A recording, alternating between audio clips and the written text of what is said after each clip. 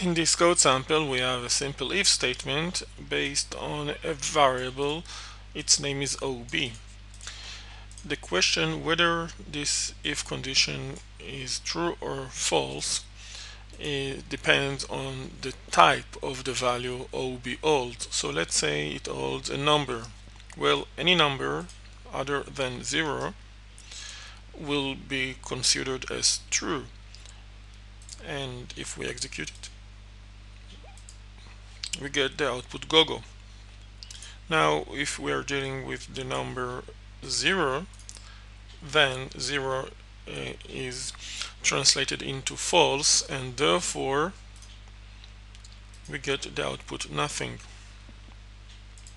Dealing with a string, as long as the string is not an empty string,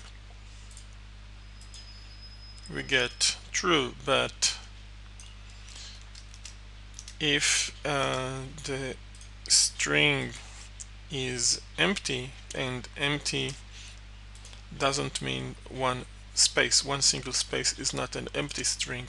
An empty string is a string without any characters, like this one.